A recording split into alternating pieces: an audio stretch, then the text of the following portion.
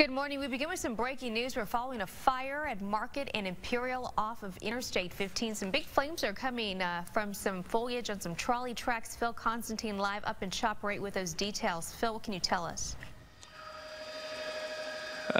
Nichelle, in the last couple of minutes here, fire department's been able to put this fire out. This is an area here, just a bunch of trees next to the trolley track, and again, right next to the Interstate 15. You can see it right there in the corner.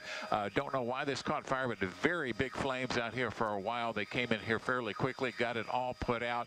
The trolley did slow down for a while. They did have a couple of lanes on the freeway blocked for a while, but we are not sure if there's anything related to this other than the trees, although we did see a certain amount of debris on the ground out there that says it could have possibly been somebody's camp.